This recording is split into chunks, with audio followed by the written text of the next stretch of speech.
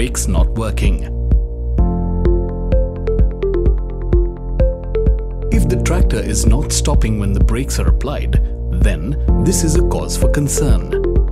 First, check the brake free play and adjust the free play between 55 to 65 millimeters.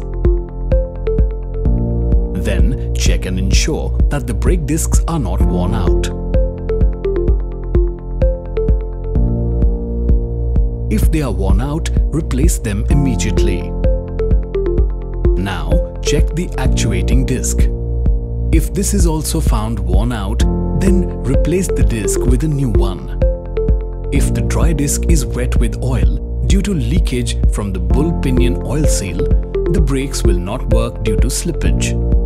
In this condition, first replace the oil seal to avoid further leakage and then replace the brake disc to ensure safety of the driver.